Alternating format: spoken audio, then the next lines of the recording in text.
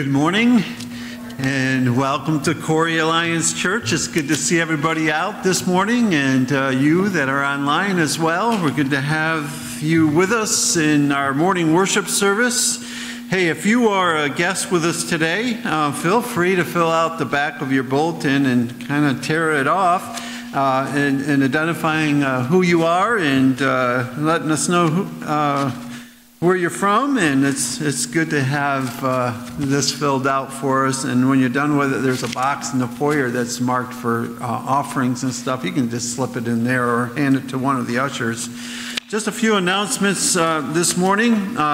If you are a youth and you're entering the 6th grade, you are invited to join the Refuge Youth Group for an evening of games, fun, and fellowship on Sunday, July 14th from 6 to 8 p.m. So come on out, plan to get wet.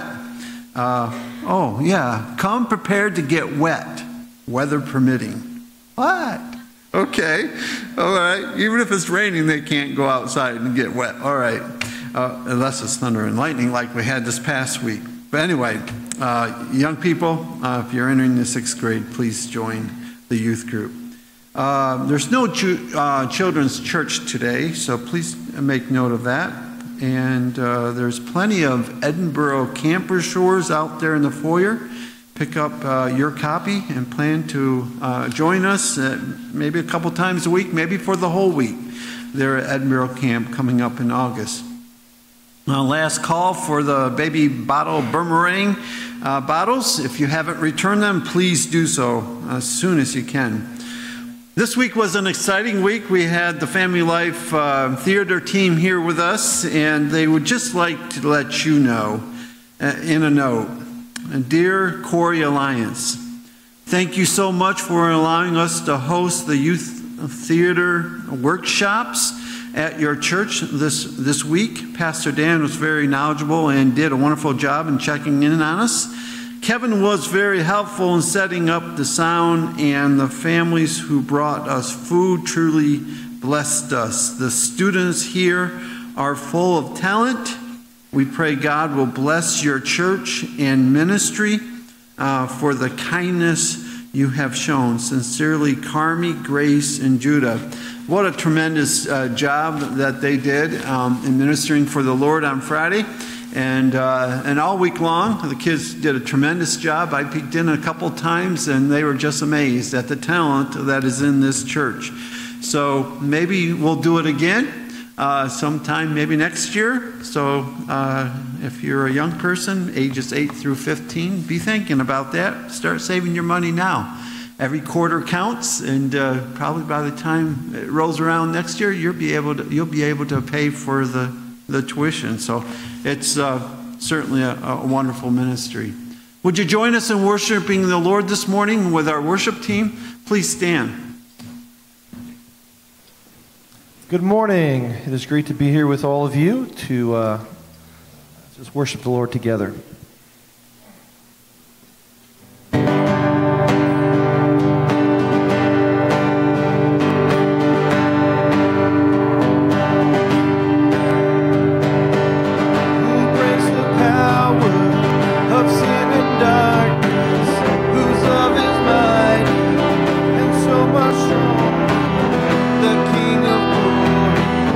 The King above all kings.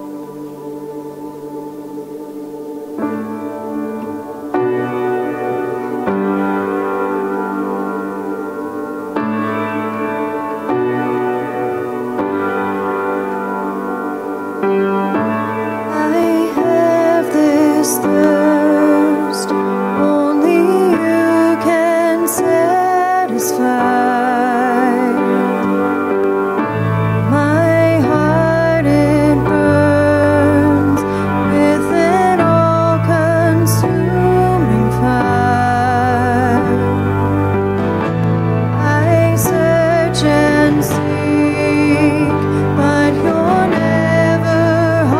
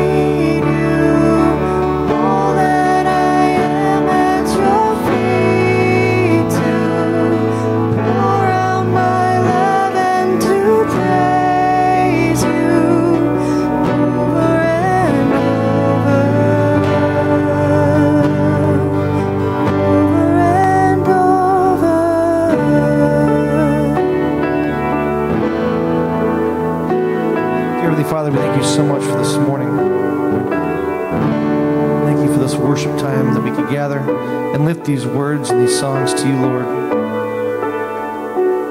And Lord, we just thank you so much that what we sing is true, Lord. From the cross, Lord, you saw us and you loved us still. Lord, you looked upon our sin, our shame, our struggles, Lord, and you paid the ultimate price for us.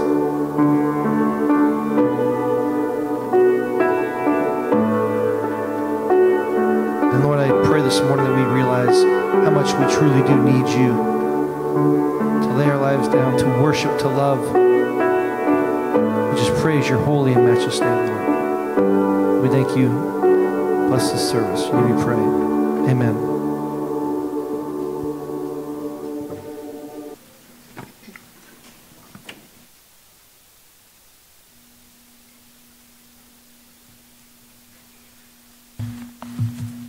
Reading God's word this morning, we're in John chapter 4, and starting with verse 39. Many of the Samaritans from the town believed in him because of the woman's testimony. He told me everything I ever did. So when the Samaritans came to him, they urged him to stay with them, and he stayed 2 days.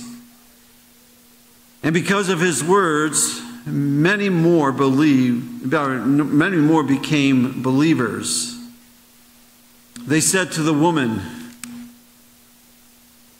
"We no longer believe just because of what you said.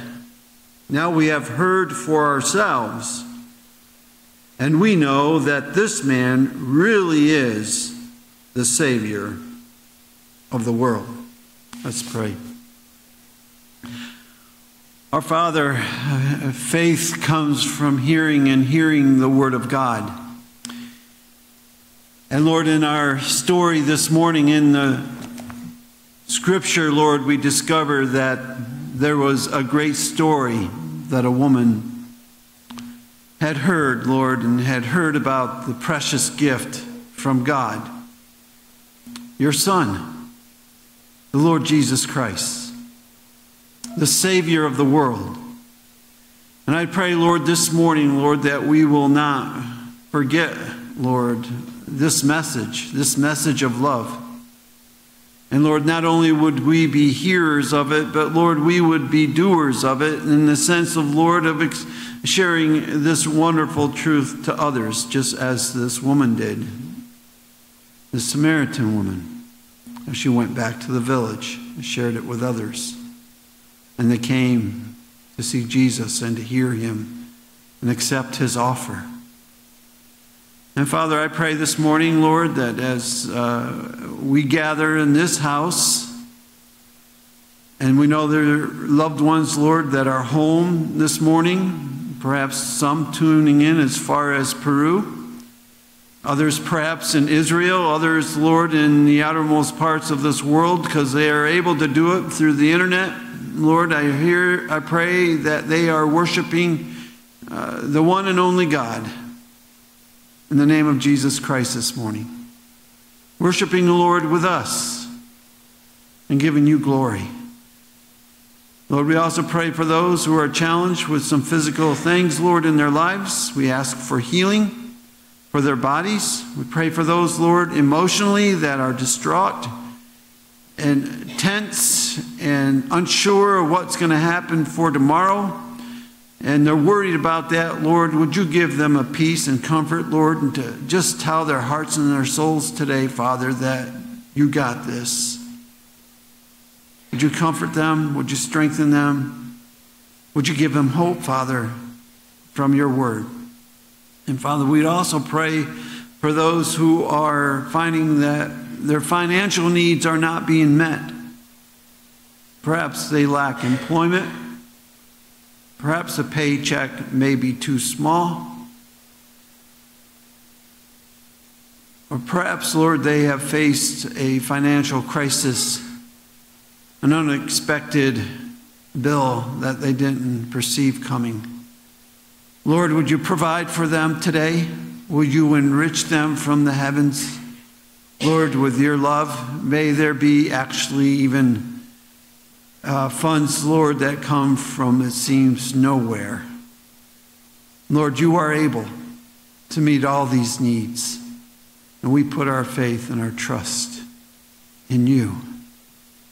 Lord, thank you for Family Life Ministries today. Lord, as we think of Family Life Network and the radio station, Lord, today we just pray that you will bless them. I thank you for the team that was here this past week. I thank you for Grace and for Carmi, for Judah, Lord.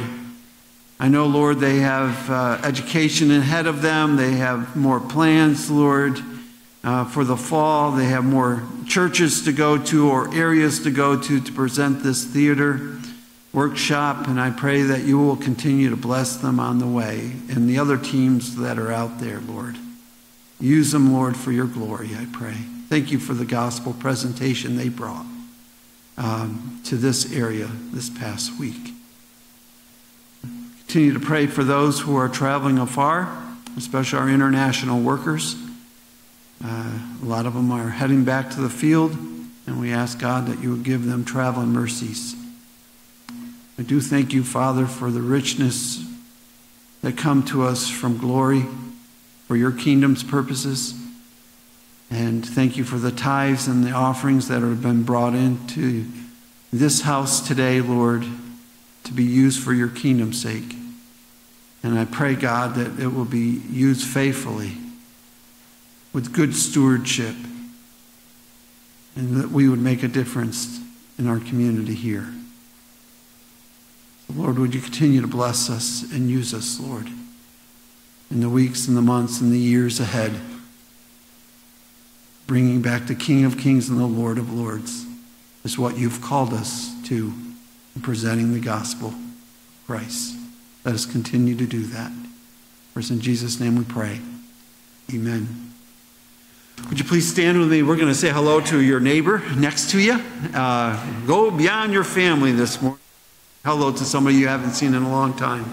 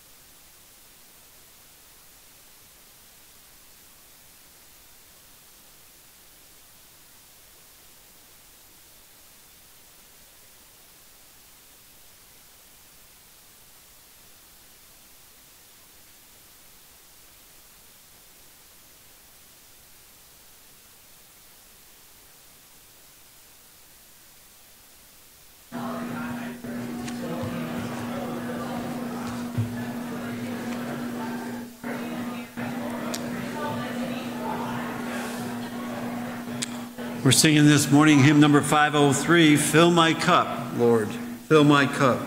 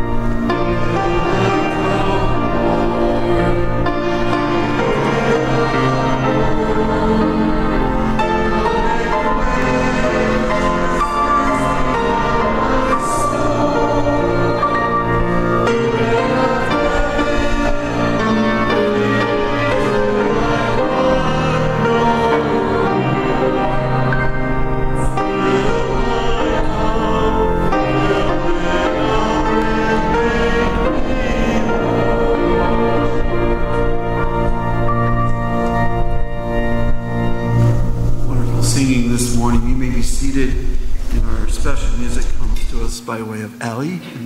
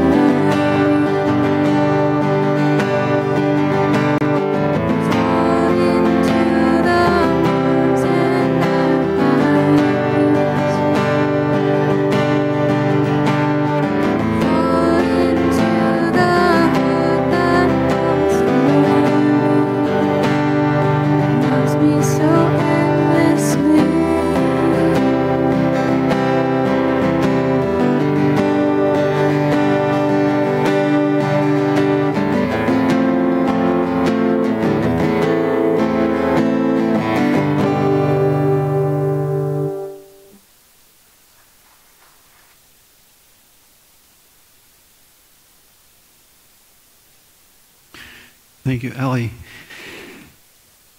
This morning's message is centered around God's love. And, of course, Jesus is having an interview with probably one of the least expected folks that you would see him talking to. And it's certainly the classic story of the talk Jesus has with a Samaritan woman. And so here we are in John chapter 4. I would like you to keep your finger in the beginning, of course, of John chapter 4, and perhaps right down to where Jesus has more people come out from the town. I think it's verse 42, where it kind of changes course a little bit. And another interview, Jesus goes in to another person. But this morning we are in John chapter 4 and kind of glancing through verse 1 and then the rest of it. So just keep your finger there. I'm not going to read this whole passage, but just highlight it at different points this morning. So would you bow with me in prayer as we get started in this message today? Our Father God, I thank you so much, Lord, for your word and how you speak through your word. And Lord, I'm thankful, Lord, that when in doubt, when there is perhaps the lack of preparation, Lord, your word always comes true. And Lord, you are able to speak to us, to penetrate our hearts and our souls, Lord, with truth. And Lord, I pray this morning, Father, as we are in your word, as we hear it spoken, as we think about some of the things that Jesus spoke to this woman about, Lord, that your Spirit would speak to us about these points as well. So, Lord, would you fall fresh upon us, Lord, this morning? In Jesus' name I pray. Amen. So why was Jesus speaking to this woman at the well? You know, she was a woman, which was a kind of taboo for men to be speaking alone at a well with a woman. And another fact that's here is she is a Samaritan woman, which had 2 red strikes against Jesus because you didn't do that. But Jesus takes this opportunity to enter into this woman's life and to talk to her and ask her for a drink of water, which he wasn't supposed to do, but he did anyway. He was looking for a bridge to enter into her life. So why did Jesus talk to this woman at the well? First of all, Jesus talked to her because he loved her. He loved her. He understood her condition. He loved her, but he also understood that there is a gift that the Father in heaven wants to give to this lady. Jesus said in John 4:10, he says this, "If you knew the gift of God and who it is that asks you for a drink, you would have asked him, and he would have given you living water." You see, in the heart of Jesus, he had God's gift to give to this lady. He wanted to give her living water. This gift is so precious. It's a love gift from the Father. In 1 Corinthians chapter 13, verses 4 through 7, Paul says that love is the greatest gift. God's love is the greatest gift to us. Actually, in verse 13 of 1 Corinthians 13, it says that love is the greatest of both faith and hope. John 3:16, the famous passage of Scripture, is actually spoke of on a Friday morning with the Family Life Network, and it says this: "For God so loved the world that he gave his one and only Son, that whoever believes in him shall not perish but have eternal life." God's love, his precious gift of love through his Son Jesus Christ. In 1 John chapter 4, verses 7 and 8, it says that God is love, which is all-encompassing, all-protecting, all delivering. And the scripture passage itself reads as this: Dear friends, let us love one another, for love comes from God. Everyone who loves has been born of God and knows God. Whoever does not love does not know God, because what? God is love. At times in ministry, I have come alongside of individuals that can present the gospel of Jesus Christ with clarity. I have found that even in our ministries here at Corey Alliance Church, there are gifted men and women in this church that know how to communicate God's word very well. I witnessed that just recently, and not going into details, but all my brother provided to somebody that was in need of the gospel is to present the gospel to them and speak of God's love for them. He did it from his heart to this person's soul. It was a message of love. And that's where Jesus went first, with a woman at this well, to share love. The love of God. And that should be our first point to understand, that as you're sharing stuff about God, please share about his gift of love towards us. Secondly, Jesus talked to her because she was lost. She was lost. For the Son of Man, in Luke Chapter 19, verse 10 says, For the Son of Man came to seek and to save the lost. The lost. Jesus revealed this woman's condition. How would you like to go to Jesus? He didn't have any crystal ball in front of him, did he? He knew her life. And look what he said in John chapter 4, verses 16 through 18. He told her, Go call your husband and come back. I have no husband, she replied. Now here comes the crystal ball, right? Jesus said to her, You are right when you say you have no husband. The fact is, you have had 5 husbands, and the man you now have is not your husband. What you have just said is quite true. So Jesus identified her sin. She's with a man. It's not her husband. She's had 5 husbands already. In the math in my mind, that's 6, right? She was lost. And Jesus wanted to find her. He revealed her condition, first of all. And the second thing he wanted to do is to forgive her. He didn't bring all this up to leave her in shame. He wanted to forgive her. There's another situation in the Gospels that we find where a woman was crying at Jesus' feet, and she was bathing Jesus' feet with her tears, and she took her hair and was drying Jesus' feet. And the disciples got irate about that. In Luke 7:14, we read this. Then Jesus said to her, Your sins are forgiven. Your sins are forgiven.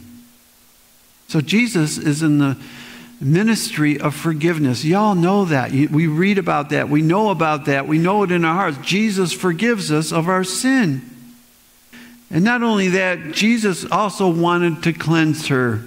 He wanted to cleanse her.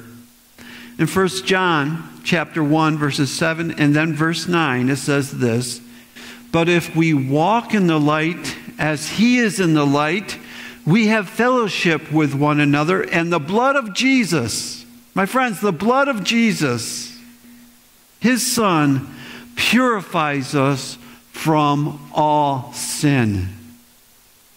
And verse 9 is so important. If we confess our sins, He is faithful and just and will forgive us our sins and purify us from all unrighteousness. This is God's truth. We tell you not a lie this morning. It's not the good works that we do that earn our way to heaven, but it's the grace and the love of God that enters into our hearts and our souls in such a way that when we know that we have sinned against Him, we ask Him for forgiveness, and He forgives us of our sin. He purifies us from all unrighteousness. His blood, my friends, did that for us. He cleanses us. He cleanses us from all our sin. So He revealed her her condition. He forgave her. He cleansed her. And He wanted to remove something else. He wanted to remove the appetite for sin in her life. In John 8:36, it says this, "So if the Son sets you free, you will be free indeed." I always get the picture, and this picture comes to my mind because I heard a preacher preach it when I was young. I was in the Army. At the time, I was at my, at my duty station. And I went to an Alliance church, and the pastor there gave an illustration because he was in the Air Force, so he brought this great big duffel bag. He filled it full of clothes. And he put it on his back, and he says, this thing is weighty. This duffel bag on my back is so weighty and heavy. He says, that's what sin does to us. It becomes so weighty and heavy. Basic training, I was in Fort Knox, Kentucky, and they talked about back-breaking hill or some sort of weird name. It was this little hill compared to what our hills are like in upstate New York. It was a tiny hill in comparison to what I was. Heartbreak Hill is the name of the hill. And they warned us about that. You're going to have 80 pounds on the back of your back, and it's going to be hot, and you guys aren't going to make it up that hill. It was a piece of cake. I did see guys that couldn't make it up that hill. But the weight, even the weight of sin sometimes lays, and a lot of times weighs heavy on our hearts because we're not good enough to take care of it. Only Jesus can take the weight of that sin off us. And we just need to ask Him to remove that weight. You see, Jesus wanted to remove the appetite for sin in this Samaritan woman's life. So if the Son sets you free, the Word says, you will be freed indeed. In Galatians chapter 5, verses 19 through 21, this is probably one of the toughest identifiers to sin and a list of sin that you will find in the epistles. But the Apostle Paul makes it clear to this church. He says this, "The acts of the flesh are obvious: sexual immorality, impurity and debauchery, idolatry and witchcraft, hatred, discord, jealousy, fits of rage, selfish ambition, dissensions, factions, and envy, drunkenness, orgies, and the like." And he makes this statement that's always puzzled my mind, but I also see it in other passages with other apostles. "I warn you," he says, "as I did before, that those who live like this will not inherit the kingdom of God." Are those tough words? Very tough words. Some of these sins that he lists here are little tiny sins, but a lot of them are heavy-duty sins. But sin is sin. You cannot separate them. But the hard words, "I warn you," he said, "as I did before, that those who live like this will not inherit the kingdom of God." Black and white. There's no in between there. You see, my friends, Jesus wants to forgive and cleanse you as well. He wants to cleanse me. Matthew 9:13 says this, "But go and learn what this means. I desire mercy, not sacrifice. For I have not come to call the righteous, but who? But sinners." In John 6:37 it says, "All those that the Father gives me will come to me, and whoever comes to me, I will never drive away." God opens his arms wide. Jesus opened his arms wide when he was on the cross and was nailed for us.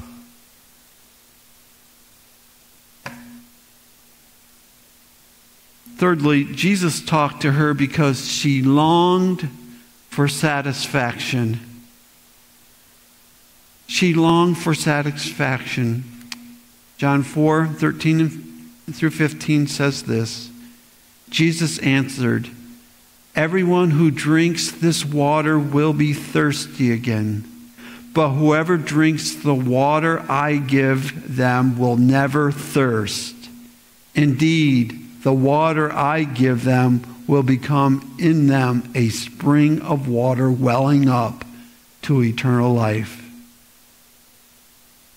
The woman said to him, "Sir," I can just see her, with tears rolling down her eyes, "Sir, give me this water so that I won't get thirsty and have to keep coming here to draw water." You see, that water there, my friends, was from an historical well.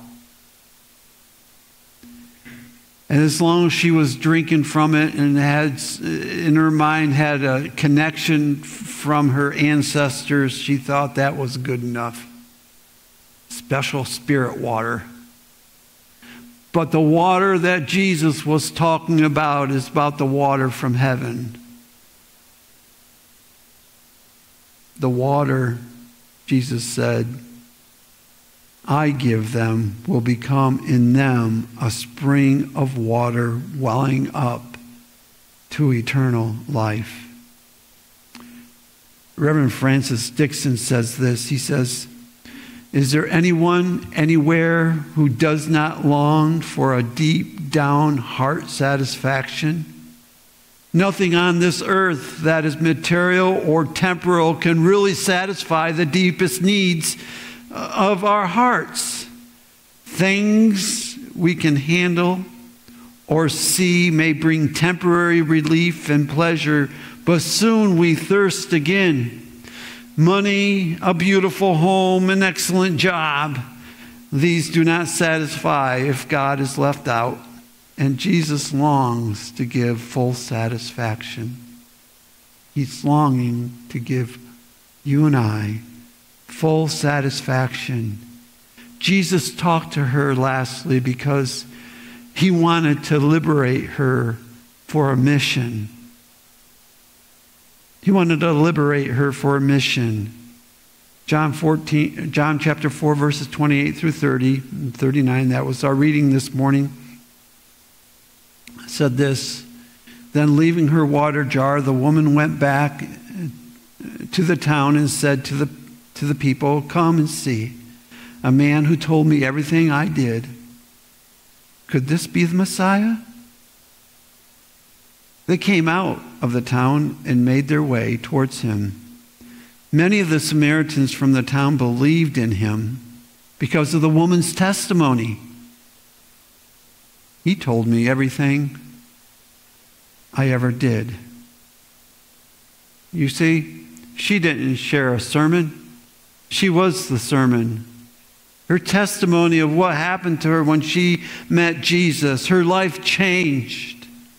She became an instrument in the Lord's hands. Do you realize when you think about instruments, especially musical instruments, they have different sounds that they make.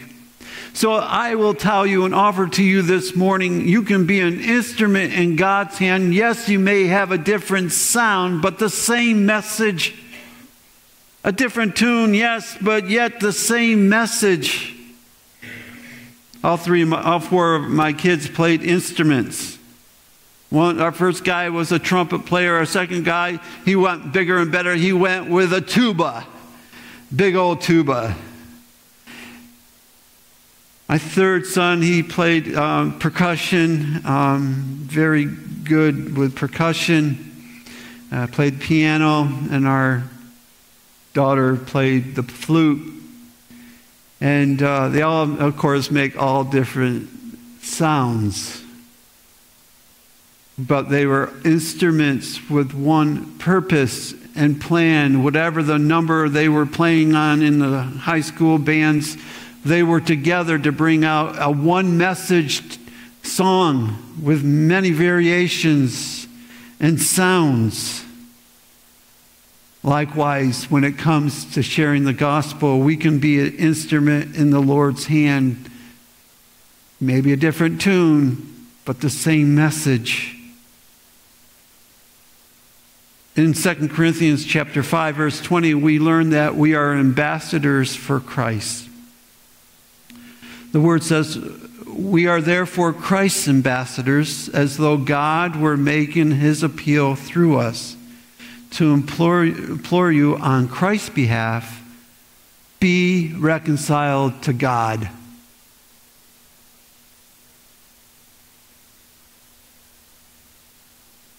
I've learned many valuable lessons over the years in ministry, but I think the first and foremost thing that happens in opportunities that we have to minister to people is that they will come to a place to be reconciled to God. Don't be reconciled just to the church or the ministry, but be reconcilable to God himself. That's the first step. And so that's our message. The last point is that we are vital witnesses for the kingdom of God.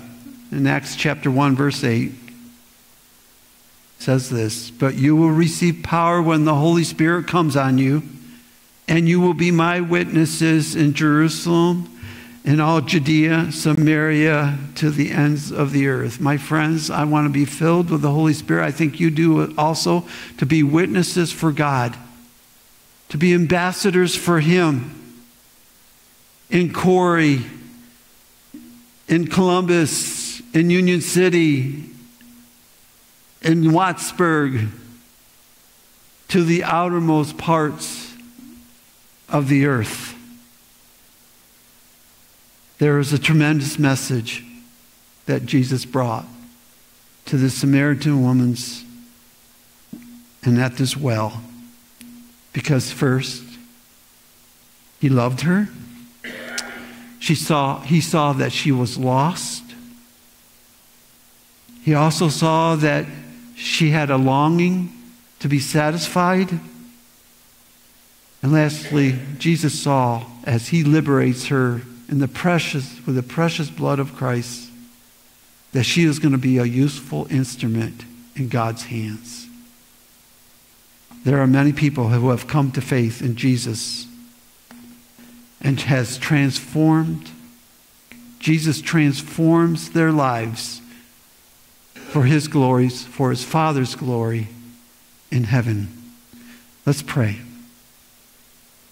Father, I thank you, Lord, this morning, Father, for your word again as it speaks to us. In the life of the Samaritan woman, Lord, this story has been told from the time a child is, before they even enter into school, Lord, of how Jesus' love came to a woman at the well. And Jesus gave her living water. Living water that is meant for all eternity and for God's purpose and for his glory. And I pray, Lord, here this morning, if there's anyone here today that is really getting this morning, Lord, that your love is penetrating their hearts. Perhaps they realize they're lost and you're ready to find them. Perhaps there's a great need, Lord, in their hearts, Lord, to be satisfied. They have such a thirst. Would you give them living water this morning, Father, through your Son, Jesus Christ? Perhaps there's individuals here today, Lord, that, yeah, I know Jesus. He loves me. I have been found. I have been found. I am satisfied in Jesus. And Jesus, I want to be your instrument for your kingdom. Would you use me? Would you use me to bring glory to the Father so I can see others come to faith in Jesus? Thank you, Lord, for what you're going to do in these closing moments. First, in Jesus' name we pray. Amen. Would you stand with me? We're going to sing in closing hymn number 506, Love Found a Way, 506.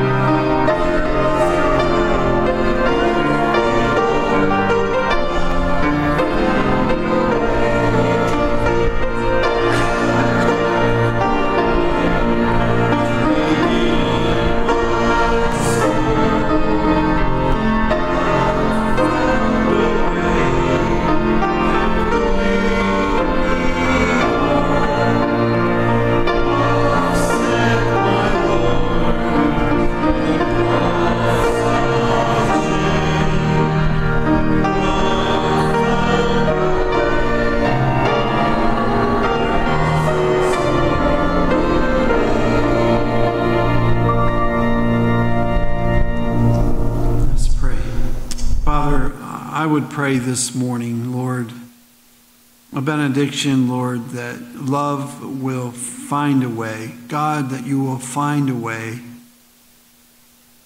to reach that last soul for you. One more soul out there, Lord, that needs Jesus.